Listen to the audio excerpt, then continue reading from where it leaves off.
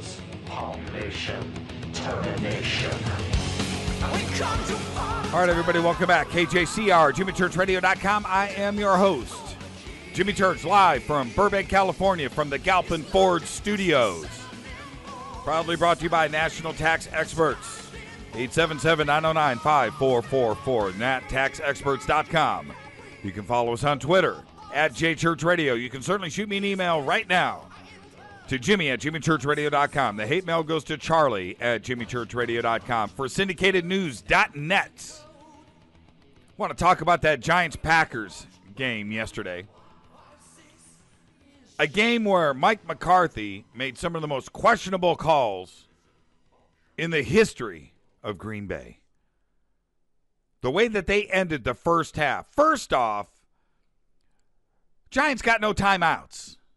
Mike McCarthy calls a timeout and stops the game, gives the Giants a chance to regroup.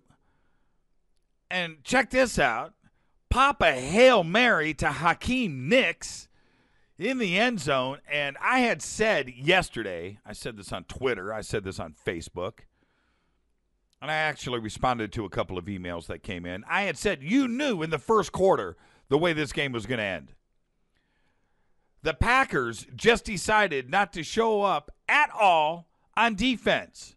No tackling, bouncing off a play. No tackling. No covers. I mean, no pass rush. It was crazy. I mean, it allowed Eli to do what Eli does best, which is throw a simple 10-yard pass. Eli Manning has no finesse. Giants fans, don't even email me with his passing ability. He's got one pass and one pass only. But if you're going to give that to him, he's going to take you apart. Just go ask the Patriots 3 years ago how he won that game. It's got no finesse. It was an amazing sequence that went down at the end of the first half. And to allow the Giants to go into the locker room like that, you knew. I mean, one look at Aaron Rodgers' face told it all. He wasn't confident. He wasn't cocky. He wasn't assertive. It was him that did everything that he could to carry the Packers. He was the leading rusher. It seemed like he got every first down. He had no help. Every single receiver did everything that he could to drop every single pass.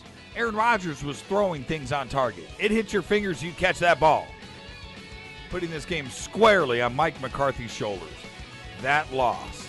The better team won yesterday. For SyndicatedNews.net, I am your host, Jimmy Church. We'll be back right after this. We come to party.